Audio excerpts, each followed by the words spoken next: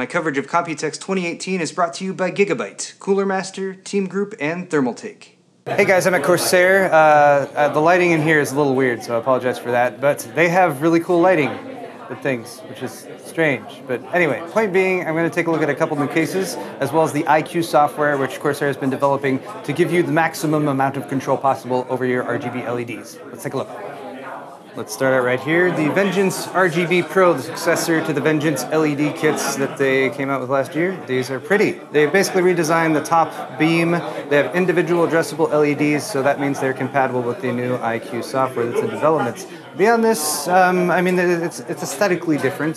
They are also running these at higher speeds, so they did have a kit over here that's running at a pretty high frequency, 4700 speed, cast latency 19, so that was pretty impressive. They are expecting to actually launch this kit later this year, so probably in another few months, so you might be able to actually get it, buy it, install the XMP setting, and get some fast memory up and running. Next up is iCUE. That's I-C-U-E. Also sounds like you're really smart, too.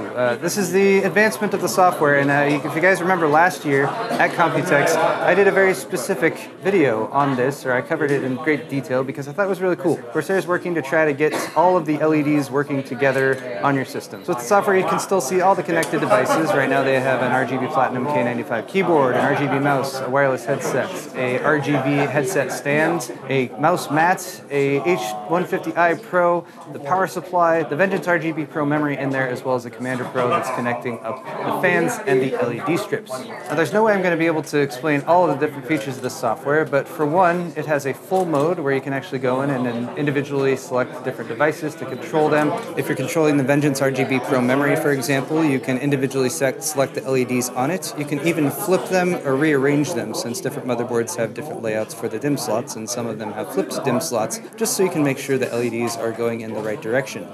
When it's in the full mode, it's actually going to use up some CPU resources, so they also have a slim mode where you can pop it over to the side that will use less resources, so if you're doing some overclocking or system stress testing, your Corsair iCUE software will not be eating up CPU cycles, and it also tucks it away over the side so you can still access all of the monitoring features, because there's tons of monitoring features for system fan speeds, temperatures, and you can rearrange those. You can take a specific temperature and break it out. You can rearrange all the boxes, so it's very modular. You can basically set it up how you want it to look.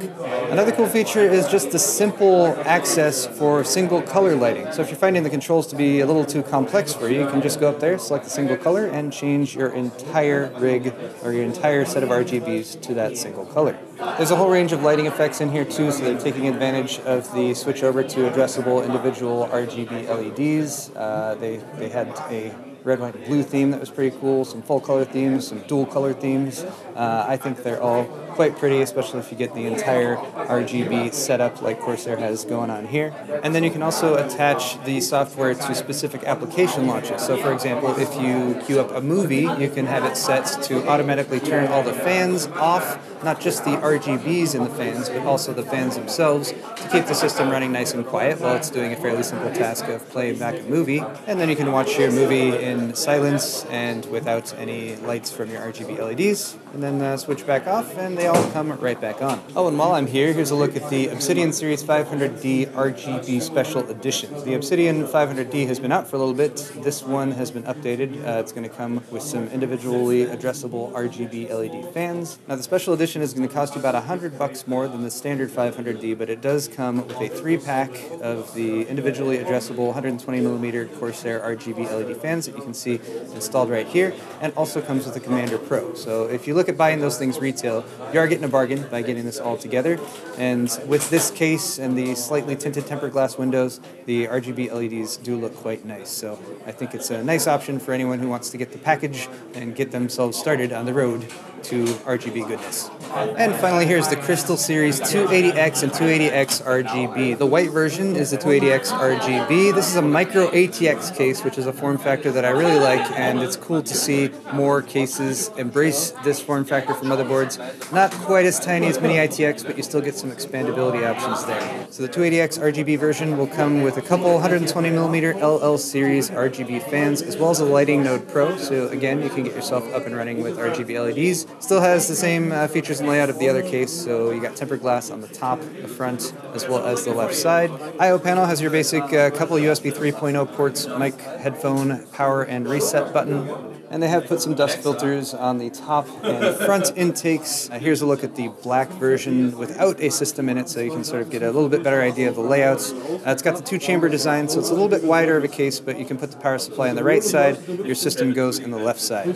And lastly, they do have a 1000D here that's all decked out with the Corsair RGB LEDs and the iCUE software, but I don't need to show you guys that because I've already done 2 videos on the 1000D, and yes, I am going to be following up on those videos with a water cooling setup in there, and I'll definitely be trying out the iCUE software too because it's nice that new version has come out with a lot more functionality, and I'm definitely going to get that system set up so it's just beautiful with lots of specialized RGB lighting effects. So if you're interested in that video, definitely hit the subscribe button down there, hit the thumbs up button on this video if you enjoyed it. I will be back with more coverage from Computex 2018 very soon, and of course a big thank you to my sponsors, Gigabyte, Cooler Master, Thermaltake, and Team Group. Thanks for watching, guys, and we'll see you in the next one.